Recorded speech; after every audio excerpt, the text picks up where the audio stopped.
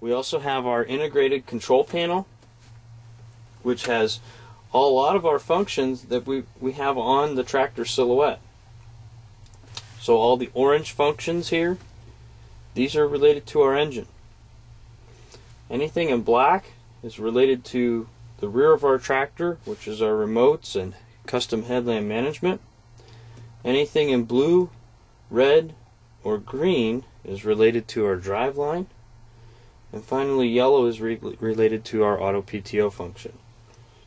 So to start, we have our constant engine speed. Constant engine speed allows us the ability to have a exact amount of engine RPM, very good in PTO applications. It also can be used in headland management as well. Here we have our custom headland management buttons. This is for recording our sequence at headland turns, and we have two ways to play back our sequence.